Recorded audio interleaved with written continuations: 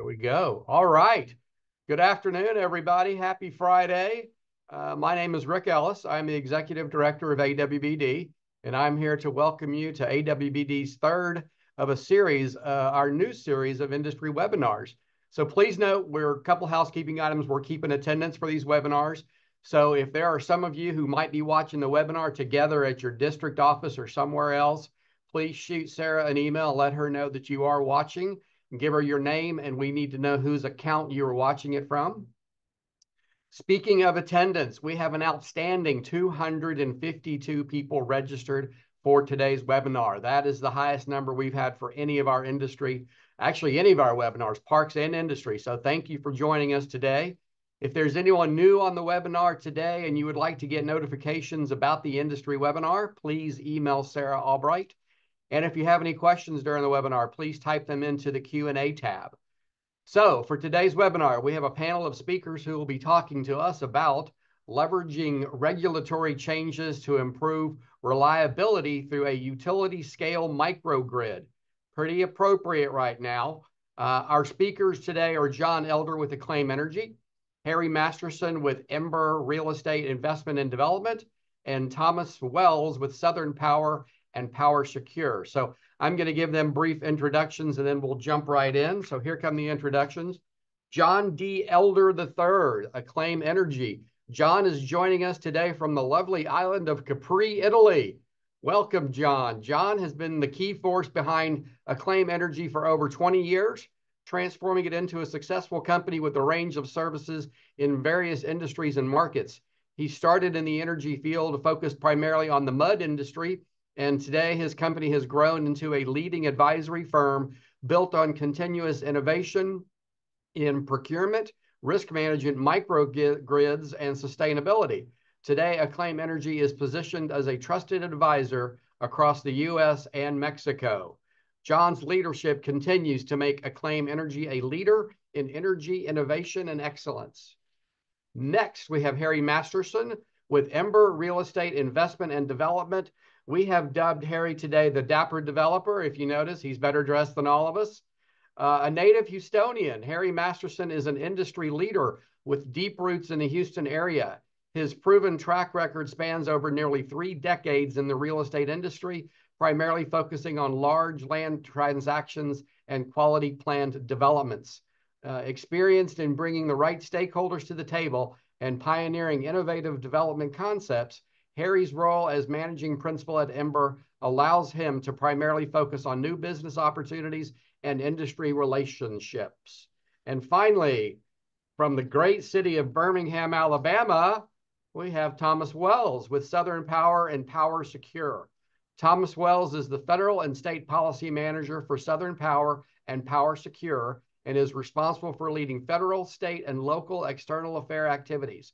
Wells' activities include assessing federal policy and leading advocacy efforts with U.S. legislative and executive branch bodies while coordinating with Southern Company's Washington, D.C. office, assessing state policy and advocating positions with key members of state government, and ensuring integration of company assets in local communities and maintaining compliance with local obligations. So we are going to get started. I also want to say a special thank you to Dennis Vegas with Acclaim. He's helping make this whole thing happen. So I'm going to run the show. We are going to start with John, and let me advance the slides and we will get going. There we go. So there was our agenda. Made the comments, introduced the speakers. John is going to talk about the journey of the utility scale microgrid. Harry is going to give us the developer perspective.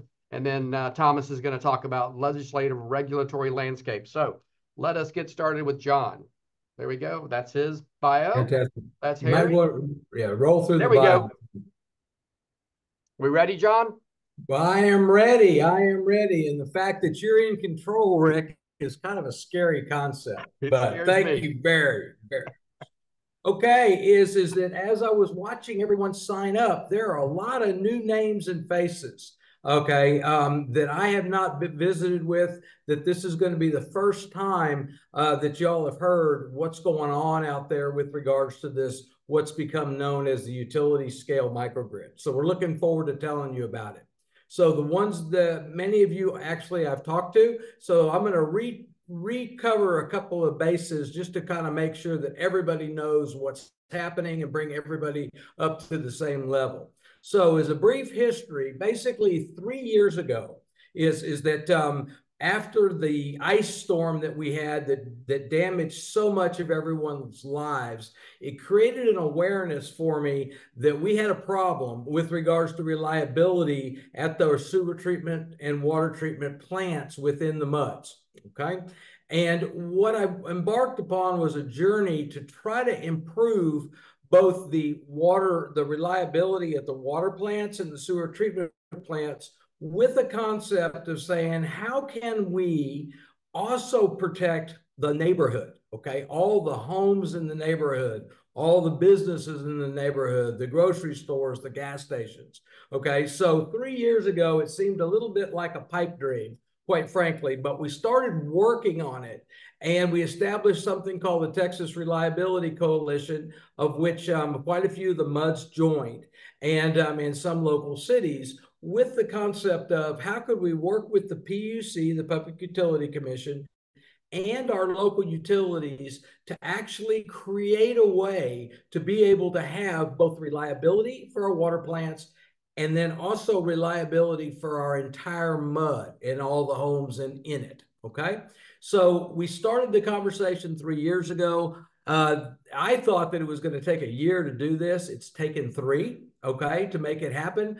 But now what we have is that we're looking at the opportunity to make this real in very short order. So don't volunteer to do something in the government sector unless you've got lots of patience, but it's actually here. So here's where we are today. Is that we have been working with CenterPoint for 3 years to work out a lot of the details and to get them comfortable with this whole concept. And we'll explain what the concept is here in just a second. Okay. But so there's been a lot of work done to just kind of get everybody up to speed and to figure out what we were doing and how it is that we wanted to do it. So think of it as we've been working with them, doing pilots, having discussions, having meetings. And now what's happened is that CenterPoint is comfortable with everything. So they have put on offer at the Public Utility Commission to do the pilots, okay, the first example of this. And what you're going to learn today is that with CenterPoint's flexibility and their willingness to look at things a little different, that they have created a solution that allows us to bring reliability to your entire neighborhood as opposed to just the water and sewer plants. Okay. So here's what's actually happening is that we are installing larger generators, okay, inside the mud that puts power back into the distribution grid. Okay. Is that, and what we're trying to do is use the dollars that we're going to spend on reliability, okay, use them smarter and get it to where it pays for itself.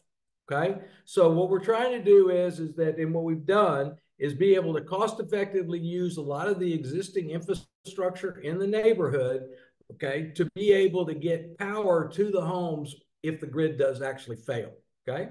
Is that in these same generators, if the grid is working, okay, actually provides support for the grid so that when we get in those periods during the summer when there's extreme demand, okay, is that we're actually putting power back on the grid during those periods to keep the grid from failing. Okay. So what we're doing is that we're solving the issue for the MUDs around keeping water pressure up in all of your homes.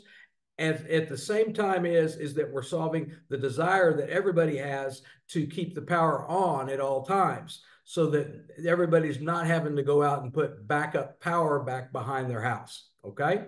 So the goal here is to have a system that helps the grid to stay balanced normally. Okay. But in the event that we do have a failure, okay, of the power grid, is that your homes will all be kept electrified and keep your lights on, as well as the businesses and the schools in the neighborhood. Okay. So Rick, you want to switch the slides?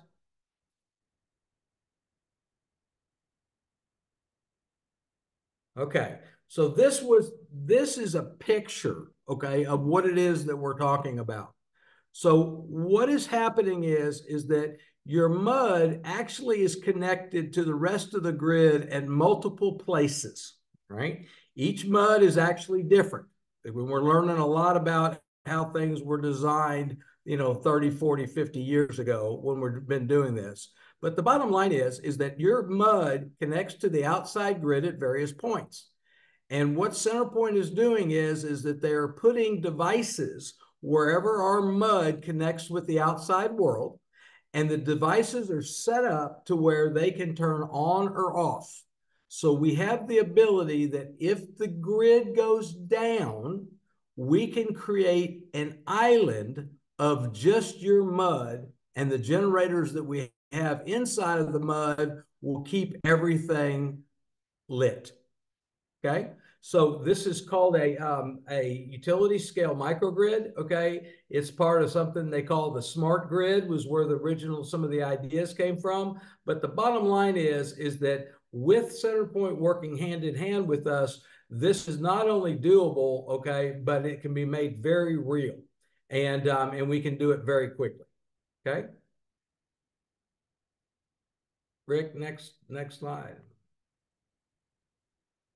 Okay. All right. So the question becomes, why is this important to the MUDs, and how in the world can this actually work? All right. Is that so the first thing that's happening is that we're looking at each MUD, okay, as a unique entity. We're calling it a lighthouse for all the customers. All right. So you'll have distinct MUDs, okay, that are with the legal boundaries that are going to be the microgrid, right? Is that what we're doing is that we're supporting the critical facilities within the MUDs as well as the houses. So by taking care of all the water facilities and doing it the way that we're doing it, there's just a lot of additional benefits. Okay, is that in the way that Texas is set up is that if the grid gets in trouble, is that they're going to institute rolling blackouts. This will avoid our MUDs from having to go through that. Okay, so what's going to happen is that the utility will actually turn on the microgrid, and you will not have to go through the rolling blackouts, which is part of the insurance policy that Texas has if we get into trouble. Okay, is that then by having the CenterPoint's thinking on this is by having these microgrids out there is that they can focus on other areas to fix. Okay, so they're using limited resources, they're leveraging their resources more intelligently, which is what they need to be doing from a service standpoint.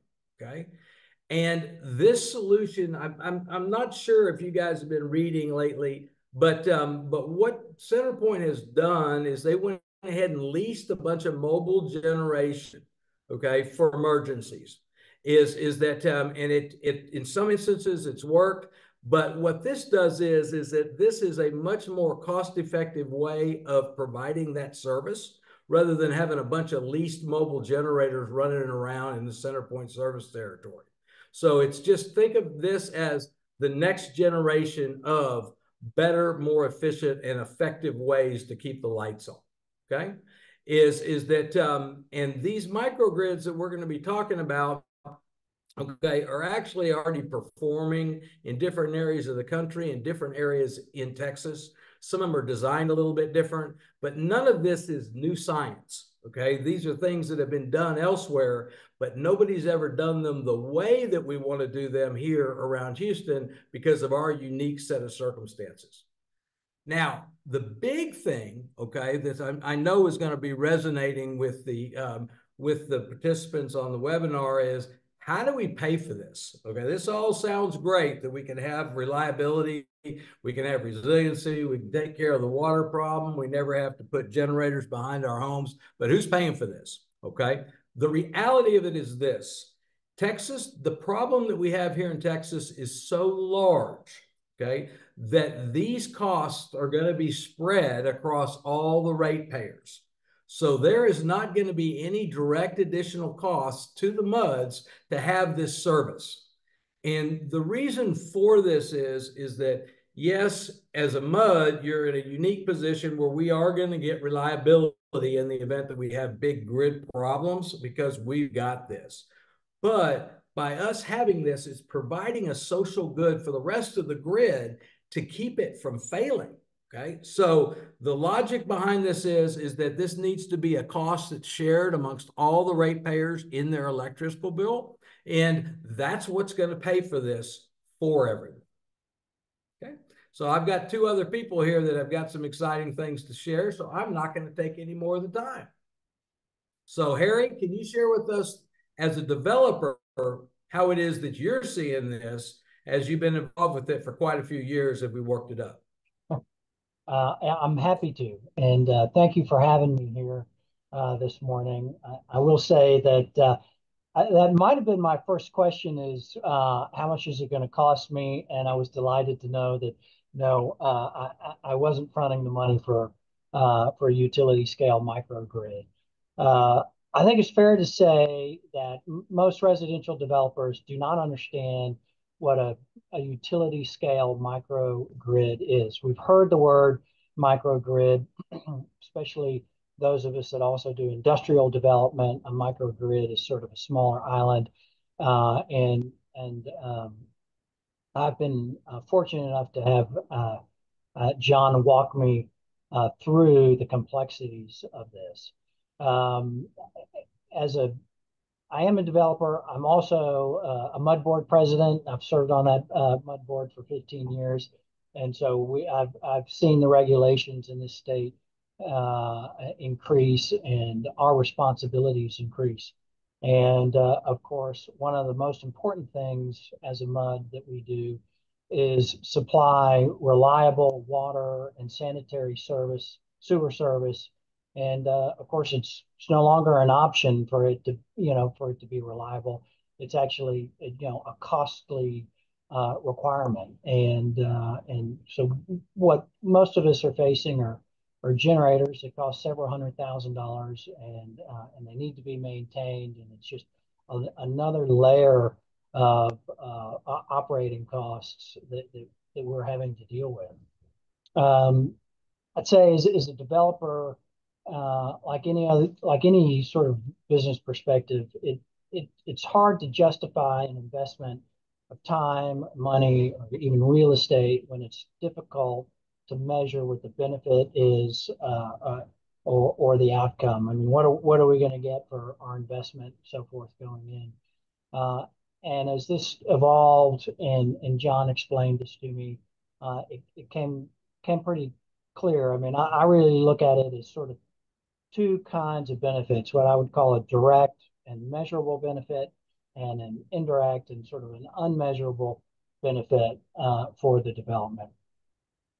For the residents, there are direct benefits. So they are, as we discussed, largely immune from the rolling blackouts, and rolling blackouts are not what I would consider something associated with a catastrophic event like we've had in the last week, or even previous to that with this derecho or tornado, whatever blew through town, tearing all the trees out of the ground.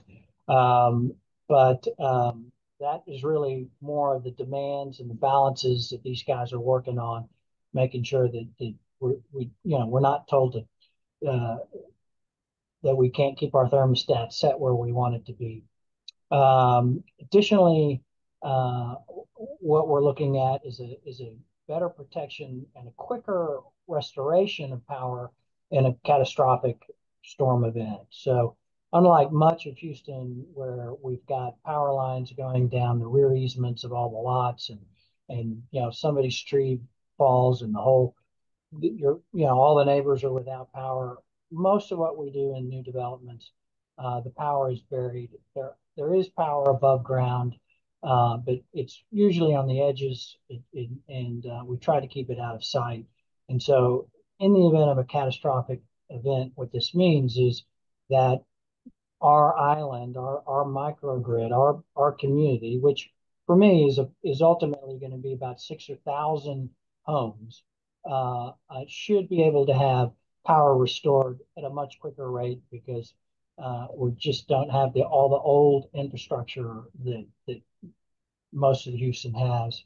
And I think it's pretty important that we're talking about eliminating the reliance on home backup generators, which are sort of like a pool. I mean, you can't just put it in and not worry about it. Somebody's got to maintain it, and running it for a couple of hours is one thing, but trying to run it for a week or so gets complicated. And so we're very excited about not having residents rely upon their own backup generators. In addition, I think there are some important indirect benefits for our residents. So the overall grid resiliency is improved beyond the neighborhood, beyond the community, and that really goes to quality of life and lifestyle. You know, you leave the neighborhood and you want things operational out there. And probably the biggest picture in Texas does, as we know, we do have power problems, and it will be increasingly so as industry is headed here. And if we can't address the problems, we're not getting the major manufacturers, these huge capital investments, these large employers that are looking to Texas. And from a developer perspective or a home builder perspective or just general economic perspective, it's good for Houston. It's good for all of us to have that growth come to Houston. So that is something that benefits us all, even though it is somewhat indirect. Let's advance to the next slide.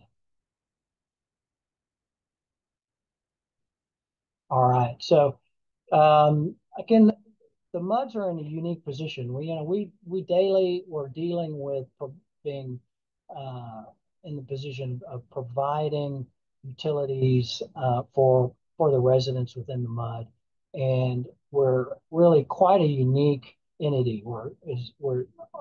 Our status as a quasi-governmental entity allows us to enter into agreements that really don't have a timeline. I mean, we exist in perpetuity, and that allows us to work with major, like the CenterPoint in this case, to be able to know that we can work out an agreement with them that it isn't like somebody's just gonna leave next week. Like the developer will develop and be gone. The MUDs are there forever, and that provides long-term stability there. I think that I see the benefits both as on the MUD side and the developer by eliminating these costs of having these single site backup generators, which just seems to be a bigger and bigger part of what we're dealing with in my MUD meetings. It allows us to deliver a higher degree of reliability for our water and wastewater, and this backup, the backup power provides reliability for our systems throughout the MUD. So it's not just the water and the wastewater plant, but our lift stations, businesses which are inside of our MUD, the schools, the emergency services, just all these little things that you just become accustomed to having. How many of us are dealing with flashing red lights at the intersection? Still, we can't get around town dealing with that, and allows us to solve some bigger questions. Stabilization of the Texas grid, which is huge, and we're dealing, having CenterPoint involved means that we are working with a company that has, I believe the number is 24% of the Texas grid. So this is something that it'll be successful, and it's scalable. It goes well beyond our borders, and MUDs are really uniquely positioned to be part of this group in this venture for something that goes way out into the future. And I think that's it for me. I'm going to turn it over to Thomas Wells and let him, the guy that really understands what's going on. No, no, Harry. It certainly takes a team. I do want to just pause for a second prior to just jumping into kind of this policy landscape because I see some questions have some important questions have been dropped in the chat and um, John or Harry and Rick as well. Do we want to address those because they're kind of deal with the structure as opposed to the policy, and we could address those now or hold them to the end. If they fit into your conversation, certainly, but if you want to wait till the end, I'm keeping track of them. Okay, perfect, perfect. Well, I'll just say as a little bit of an intro from Power Secure standpoint. So Power Secure is a leading provider of microgrids across the U.S. So we have about 2,600 customer sites across the U.S. and have a good footprint also in Texas. So about 200 customer sites with 70 plus of those actually in the Houston area. And do just want to point out, because there was one question about the duration of these assets being utilized during an outage. And so just some stats from Beryl. 70 plus assets in the greater Houston area. We were operating across a lot of events. You can imagine an average duration of event of a run was 32 hours across those 70 plus assets, with the longest one being 7.5 days. And so I think that just maybe some context for the operation of our units. Obviously, those are units that are more focused on individual customers as opposed to the concept that John and Harry have laid out. So hopefully that answers maybe a little bit one of those questions. And so let me now dive into this policy space, because John and Harry did a great job of teeing up the structure. And I just want to reiterate, the timing is right now to really push out this solution that John and Harry described. There's been a lot that has been developed from a policy perspective, and a lot that continues to be developed from a policy perspective that really is encouraging the deployment of microgrids generally, but specifically this utility scale microgrid, and specifically the application to a mud environment and its associated water system. So kind of, what is that current landscape, or what happened to create this positive environment? I think it's probably these three main bills. And so, right after Uri, the legislature in Texas passed Senate Bill 3. And so that really established, and John alluded to this, but it established the requirements for providers of water service to really have an emergency preparedness plan. And in that bill, they specifically pointed out that on-site generation can be utilized as a solution in that plan to ensure that we maintain water supply. Fast forward to 2023, the legislature was still thinking about how can we continue to improve reliability, resiliency of the electric sector. And here they pushed out House Bill 2555. And this really provides kind of a mechanism or a vehicle for utilities like CenterPoint to go to the commission and submit a resiliency plan, so that has resiliency measures in it, and ask for cost recovery of those measures. So really, this was historic, first of a kind opportunity that was presented in Texas. And then the third bill, also in 2023, was House Bill 1500. And this was really important. it modified and expanded kind of the use cases or the periods in which utilities like CenterPoint can lease and operate emergency generation. And so now utilities can lease this emergency generation like from a microgrid that we're describing today, and use that to ensure, public health, public safety, that critical infrastructure remains on. And importantly, it clearly states that, water and wastewater facilities are critical infrastructure that needs to be maintained. So it opens the door for utilities to lease this generation. So all of this really has led us to CenterPoint formally filing a resiliency plan this past April with the commission. And so it's a big plan, 900 plus pages, $2 billion, has a lot of resiliency measures.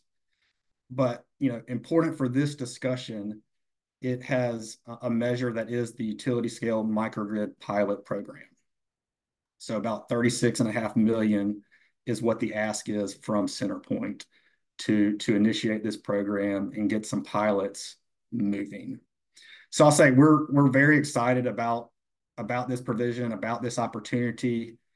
John, Harry, myself, we've been talking to a lot of stakeholders advocating for this program, and we're at the commission as well, advocating for it, and are excited to see the commission eventually approve and get this program implemented.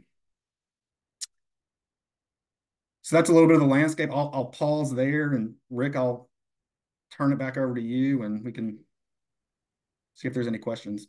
Yeah, there are. And that was a great segue, Thomas, because this last question that just came in is which legislators are pushing these bills, SP3, HR 2555, and HR 15 through Congress? One or more senators and congressmen authored are favoring our bill. So you mentioned you're working with some stakeholders. Are you guys working with the legislators? Yes, we are. We're talking to a lot of offices, and I'll just say those three bills.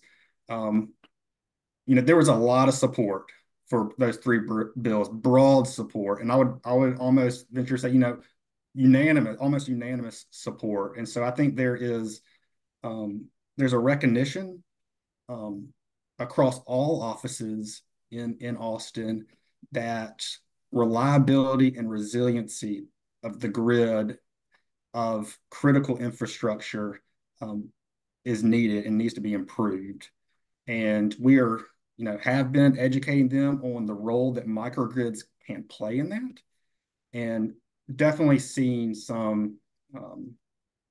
a better understanding of this concept, because it does provide a lot of value, reliability, resiliency, but also physical security, among other things.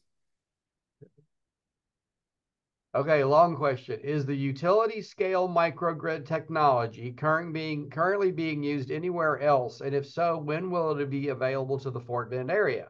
Also, what will be the increase of cost to consumers when we go to this technology?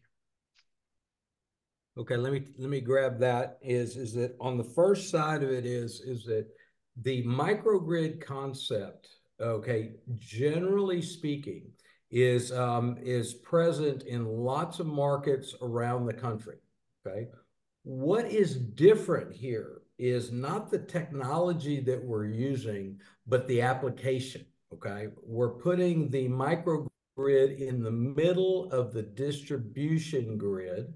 Okay, and we're using the boundaries of a MUD to determine its size and how it works. Okay, so think of it as the technology that's being used is already proven. Okay, there's nothing new with regards to it. It's how it's being used.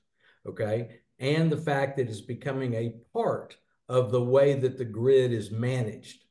Historically, is that these were not a part of the management of the grid, right?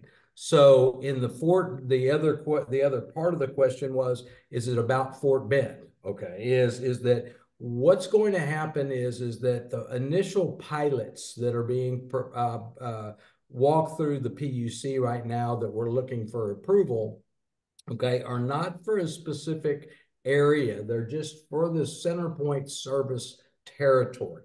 Okay, so once this starts going, CenterPoint will be determining which areas that they want these put in first, okay, and which MUDs that they want them in first. But it's based on other things other than counties. So think of it as once the door gets open, okay, once all the approvals get made, is that then it's going to be the CenterPoint service territory in total is where they're going to go. And at least at first. And we're expecting other utilities across the state to adopt this once they can see how it works. And they're letting CenterPoint kind of pave the road as it stands right at this moment. John, I would just to add one thing to that, and you alluded to it. Other utilities have a similar opportunity to do what CenterPoint is doing here. And so I think once CenterPoint, as you said, kind of proves the concept, gets things on the ground, operating, running, I think we will see other utilities recognizing that benefit and filing similar programs with the commission. Yeah. Great segue into the next question. It says you mentioned CenterPoint. Do you all know if Entergy is also planning to set up utility scale microgrids? Okay, Entergy has a couple of different types of programs, okay, none of which are kind of have this exact view on them. Our suspicion is that once Entergy and the other TDSPs see how this works, it's probably going to be something that's going to make good sense, okay? Their grid has the same problems, okay, but they're a regulated utility, all right? So they have a different set of requirements and a different set of rules that they operate under. So I would say that they will ultimately, once they see how this works, physically, they're probably going to want to copy it. And then it's just got to figure out how it can work in the regulated marketplace. Good. What is the likely performance of these utility scale microgrids during an event like we had with Beryl? Any reference points you could share? Yeah, Thomas, let me jump in there, and John and Harry can add too. So, yep. So, just had definitely an extreme weather event, and like I said, we have Power Secure has about 70 plus microgrid assets in the greater Houston area, and over the duration of Beryl, we operated approximately 97% reliability across those 70 plus assets. Okay.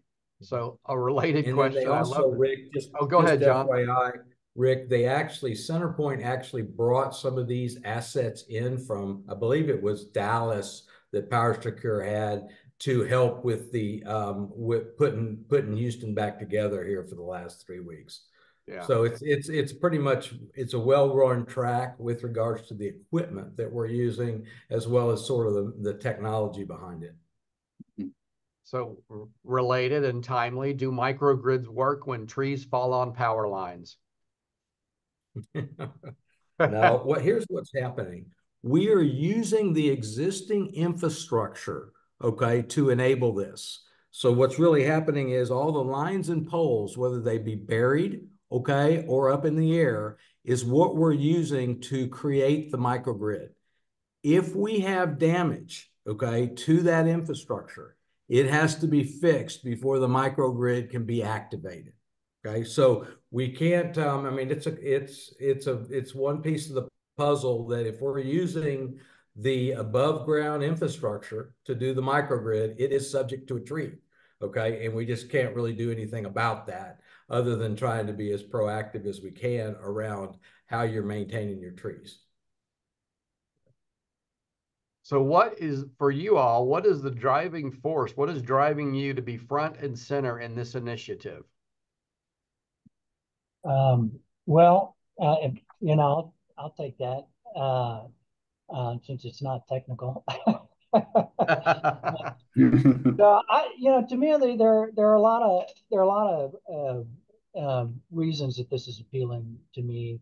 You know, John and I've been talking about this for a couple of years, uh, and so maybe he's playing on the fact that I'm impatient, but you know, so I was more and more and more eager to get involved here.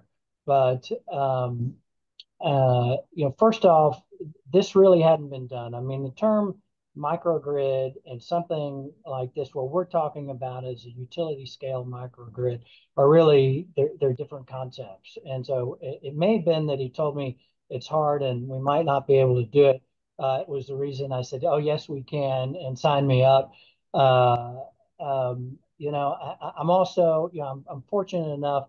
Our company is a privately held company. We're here in Houston. We're able to to look at this and say, hey, I think this is a good idea. We don't have to run a model and send it up to, you know, some other state or something like that and risk our quarterly bonus because this is a slow moving deal and it's complex. Um, um, and I think it's important that the players involved here are recognizable names. You know, they're known entities. So, you know, as a developer or the, you know, the people who've established this mud, we know that we're dealing with groups that are have the ability to see this through and to deliver it. And if we're successful, like we said earlier, it, it it's scalable. It can be replicated, whether it's Centerpoint. I think there's a lot of discussion about making these sort of standards so that it can be replicated and rolled out elsewhere. Um, I personally really do like working with others. I like collaborative efforts. This project, we've also got a joint venture, first of its kind, with flood control. It really it's just an example where everybody comes together and it can end up with a better product. And so I think the challenge that it's difficult and they need somebody to do this. Our development is just past phase one, which means that logistically we can sit down with Centerpoint, and they're going to need a little bit of extra space. And while we're still on paper and making plans, we can accommodate the needs um, for for this, you know, whatever they need to put on the ground to make this work. And I think it's just the right thing to do for not just the residents but also Texas. Okay. I think you guys can see the questions in the chat. I've got three that are all asking basically the same thing. What about existing developments? Can you go back in and bury the lines that are existing in the air now above ground, the ones that are above ground that are subject to fallen tree limbs? Can you go into an old development and bury those lines? Well, Rick, here's kind of what we're working with Centerpoint. Okay, Centerpoint has to go where each mud is what we call a use case, meaning none of them are alike. Okay, in terms of how that they were built, when they were built, how it all kind of comes together. But as a general rule, what's going to be happening on each one that they want to target, there's an upgrade that has to be done to the grid. Okay, and that's around these closing devices, and there's improvements that they have to do on the grid to make the microgrid. I do not think that it's going to make sense to be burying the lines at an existing mud. There may be some situations where it makes sense, but there's also kind of some trade-offs around how much stuff costs. So they're going to look at them. There may be some that they bury, but as a general rule, when we're going in and doing a rehab, okay, of them. I think the expectation needs to be that they're going to harden the distribution system, okay? They're going to make it as good as they can make it, given the fact that it's above ground. And that's kind of the mindset that's going to be used on an existing mud.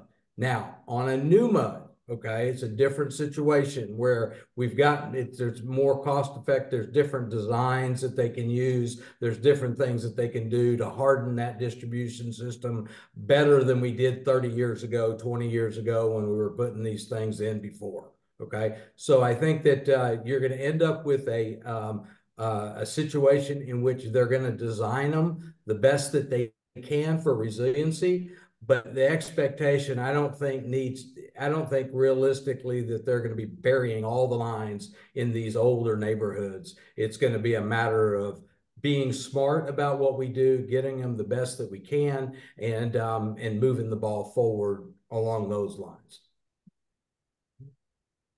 So this one says, I have heard about a pilot program that has already been implemented or is going on. What is the status on the pilot program we heard about?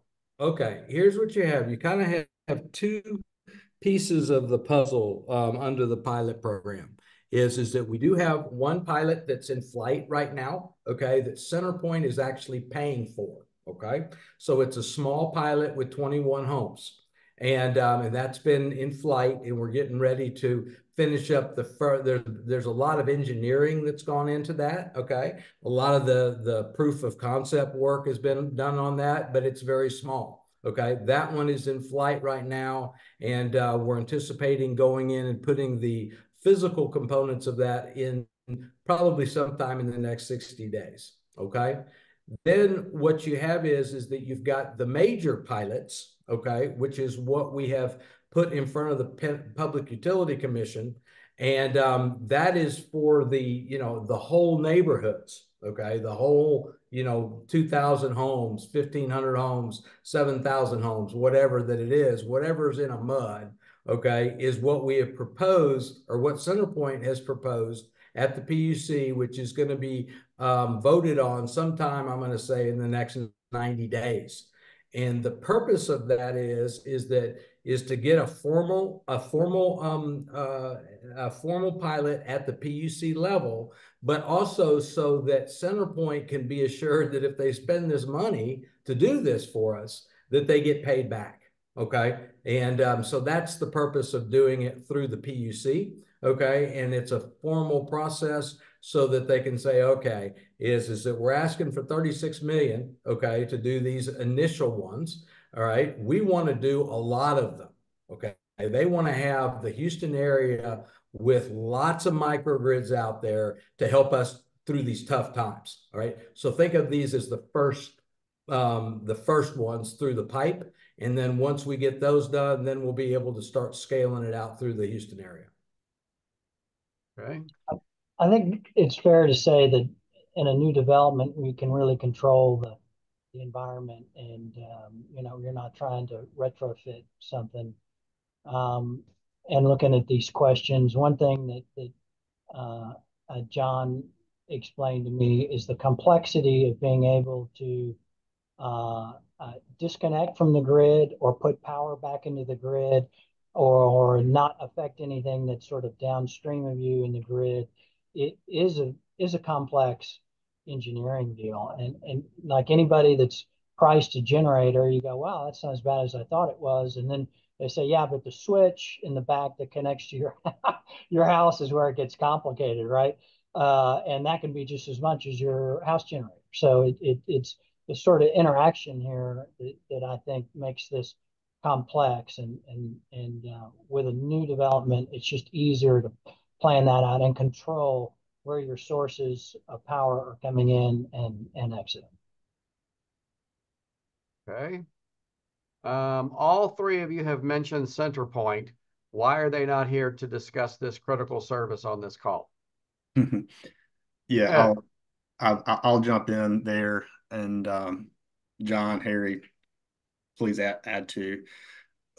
Look, I think there obviously is a formal proceeding ongoing at the commission, and CenterPoint likely sees that as kind of probably the most appropriate path or venue kind of to work through,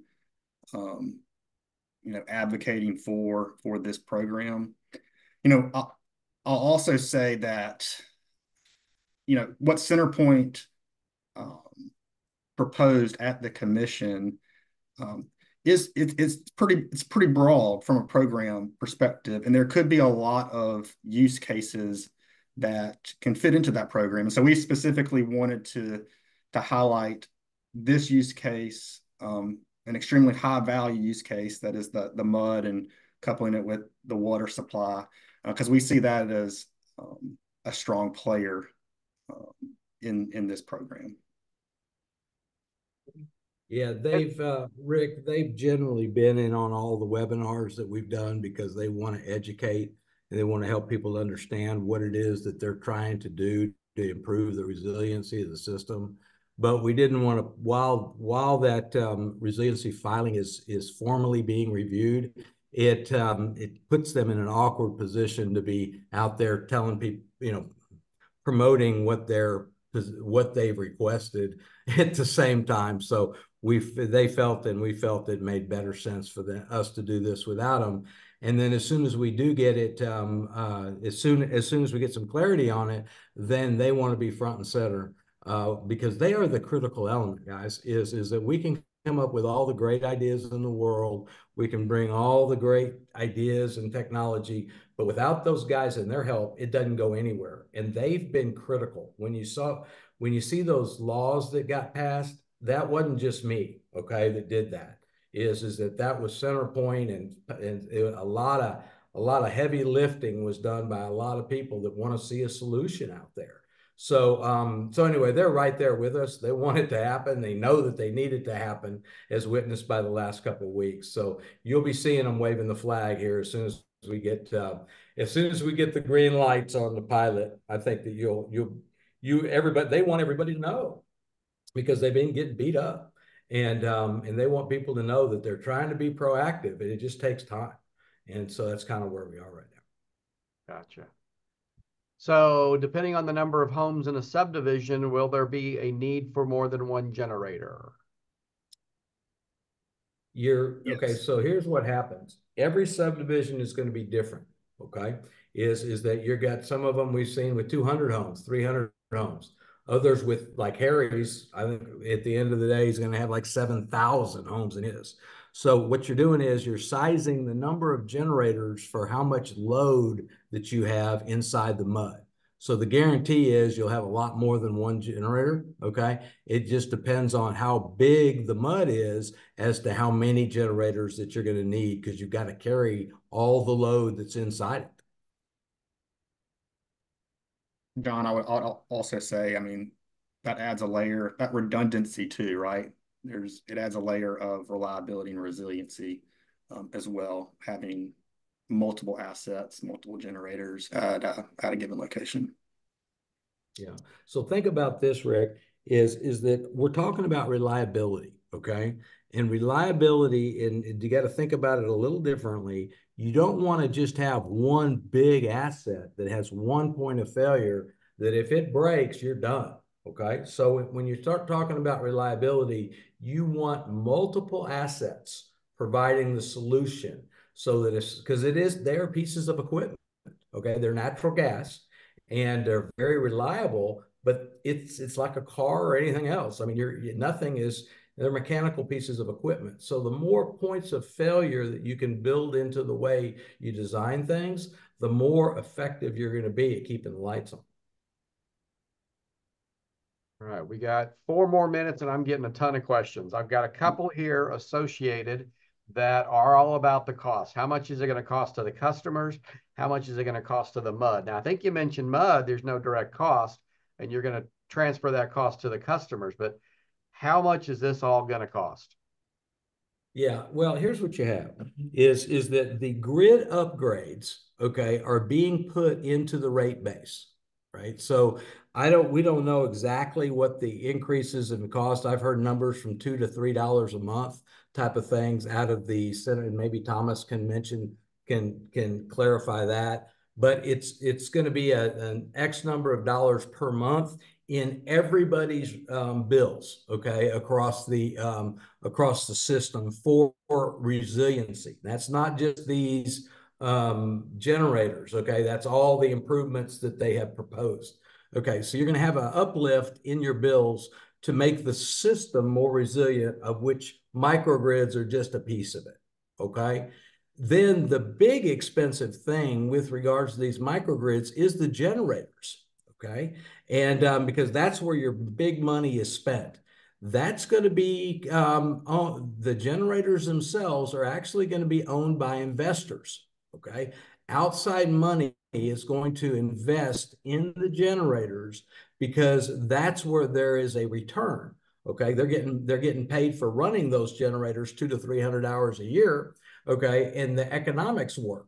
So what's really happening is that the ratepayer is paying for the upgrades in the grid to enable this, and investors are paying for the generators that make it all work. Yeah, John, and just to add to that, maybe clarify one thing. So what, and this is a good example of what CenterPoint is currently asking for cost recovery as it relates to the pilot. So they're asking for cost recovery for kind of those distribution level upgrades, and those costs are going to be spread across all of CenterPoint's customers. So just wanted to clarify that, because there are benefits from deploying these assets when they're not being used, and frankly, when they're being used too for emergency operations for the mud. But there's benefits for the entire grid, the entire transmission and distribution system that CenterPoint has, and so those costs will be spread out across all customers. All right, one last one, because we want to be respectful of everybody's time, and it's almost one. Will microgrid generators run on diesel or natural gas? And will that present a problem in 20 years when the government wants the country to move to renewable energy? Okay. Okay, so here's kind of where this is. Right now, we believe we are looking to use natural gas for all of these microgrids. Okay, now that doesn't mean to say that there isn't some situation which demands diesel. Okay, out there, we have to be open for that. But the way that these are designed is that if technology changes, okay, which it will, all right, is that it's designed to be able to take the old technology out and put new technology in. So let's say hydrogen does something, or something, they come up with some, who knows what, is that it's designed to be able to, these assets are designed to solve the problem today, okay? And they're the only things that can solve our problem today. And then if it becomes where they have another technology that can solve the problem, then it can be swapped out, it can be set up. I mean, it's designed to be able to take in new technologies. So you actually can still plug in solar. You can still do batteries if a MUD wants to look at some of those different things. None of those things should be off the table. We don't want to build something out there that can evolve as the conversation evolves. Well said, John. I would say this is the platform, right, for whatever energy transition or evolution occurs. I think this is the platform, the foundation that you start with. All right, got to run, guys. I know we're out of town, Rick. So yeah, if people, the extra questions and whatnot is that we'll figure out a way to reach back to people to get them all answered. Okay, because it is starting, the conversation's accelerating, and I appreciate everyone's interest in learning about this. Yeah, definitely. That's why we put these on. John's email is still up on the screen. I had a lot of questions, guys. I tried to get to all of them. Couldn't get to all of them, but if you have questions, ask John. Thank you so much for joining us today. Personally, I want to thank John, Harry, and Thomas for speaking to our group. Great information, guys. Really appreciate it. Thanks, Dennis, again for helping us out. Real quick, our next August webinar Parks webinar is August 9th. It'll feature Brett Bergen with Terry's Landscape and Design, talking about green spaces, clean spaces, a guide to park maintenance. So thank my presenters again. Y'all did a fabulous job. We appreciate it. Thanks everybody for joining us. Have a wonderful weekend, and we'll see you at the next webinar. Thanks, guys. Thanks, Thank you, Rick. Thank you. Bye-bye.